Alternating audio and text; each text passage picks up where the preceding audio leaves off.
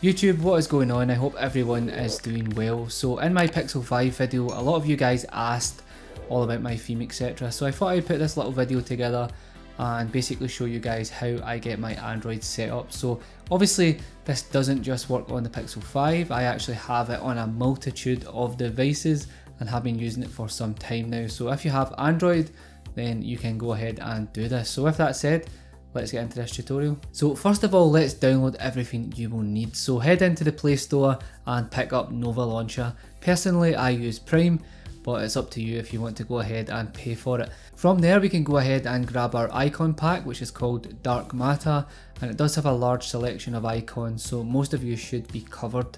Now for our widgets, you are going to go ahead and download KWGT Custom Widget Maker. Again, I have the Pro key. And the last app that you will need is Flow for KWGT, and this is where we will get the widgets that we are going to be using in this tutorial. Okay, so the last item that we need to download is of course the wallpaper. It will be linked down below in the description, and I'm going to assume that everyone here knows how to apply their own wallpaper. Okay, so now head into Nova Launcher and let's get this all set up. First of all, go into the settings. You get there by long pressing on the home screen. From there, scroll down until you find default launcher, then obviously select Nova Launcher. This makes sure that you stay in here every time you press home, etc., and there will be no mishaps. Okay, so before we do anything else, next what we're going to do is apply our icons. So go ahead and open the Dark Matter app, simply hit Apply Dark Matter, then select Nova Launcher and you are pretty much good to go. Now we can go ahead and move on to our widgets. So let's set up the clock widget first. Long press on the home screen, select widgets, and then scroll down to KWGT and choose the 2x2 option. Then in the app, select Flow 002. Okay, so now that we have the clock widget on our home screen, I'm going to show you how to get it to line up with the wallpaper perfectly. Okay, so first of all, slightly move it into position where you think it's going to be, then just go ahead and click on it. From there, go into Layer and start making it bigger by hitting the plus icon. When you're ready to test, simply press the save key at the top, then go back to the home screen and see how it looks. If the icon is not lining up the way you want it, simply click on it again, and this time click on Stack Group and you will see position now shows up. Simply adjust the offset until you are happy, then you are pretty much good to go.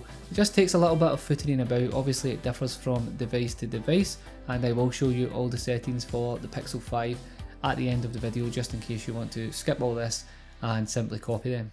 Okay, so now for the battery widget, we do the exact same thing, except this time select Flow 017. So as you can see, I have modified this by deleting a lot of it. So if you go ahead and click on status, you are going to see you want to delete connection, text, overlap group, and text again, and you will be left with just the battery bar. Now all we have to do is just go in and arrange our size and layout to get it to match up with the wallpaper again. So first of all, I always go ahead and increase the size, then I go to the home screen and resize the widget a little, then it's just a case of tweaking the position and size to get it to perfectly sit within the wallpaper.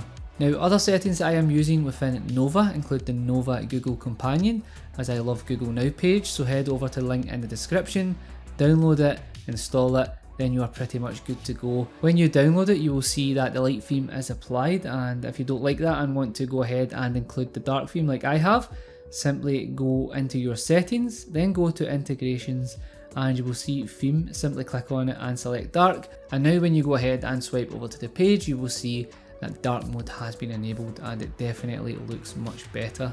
So that's you pretty much set up now. If you want to change anything else, just go into Nova settings and have a little play around, and you may find some things that you like. Obviously, as you can see here, you can go ahead and change up the clock colours, the battery colours, and all that good stuff. Simply just click on the widget, click on globals, and then you can go ahead and change the colour. Just remember to click that save button anytime you make a change to the widget, or it won't appear. So if you find any colours other than the white and black that look good, don't forget to send me a little tweet, as I would love to see your home screen set up. So that pretty much rounds this up, guys. Don't forget to smash that like button, don't forget to subscribe and join the crew, and as always, thank you so much for tuning in. Stay safe, be kind to each other, and I will catch you on the next one. Peace.